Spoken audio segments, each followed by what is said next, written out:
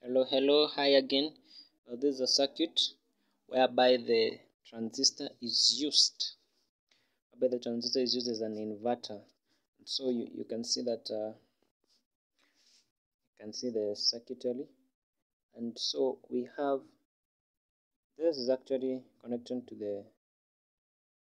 We have a switch. This is a switch. Just that I don't have a switch, so I use this one, the wires, because specifically a switch just connect wires.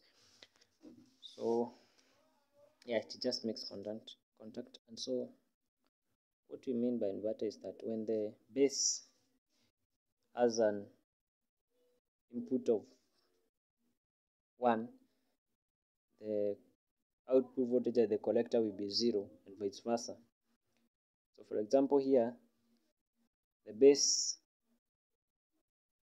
has an input of 0, and so the collector is at 1, and so the bulb is on. But when we put the base to have, now if we connect this, we complete the circuitry for the base. The base will have current flowing through it. That is what we call a 1. So when we have it, then what happens? Look at what happens. The bulb is off. The bulb is off because now the output at the collector, the voltage, the collector will be 0. And when and now the base is 1. And the base is 0, the collector is 1, and so it writes.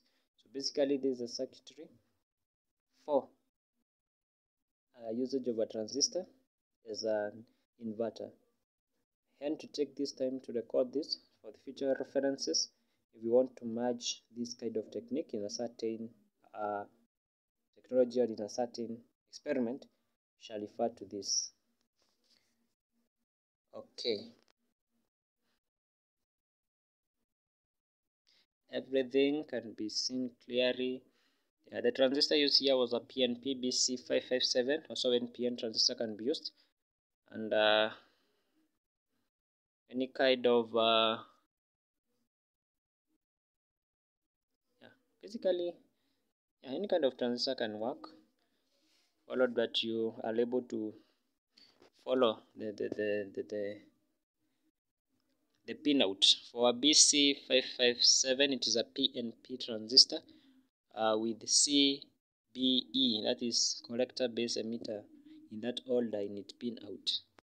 Thank you very much. Hope this will be helpful. We will ever refer to it in the future.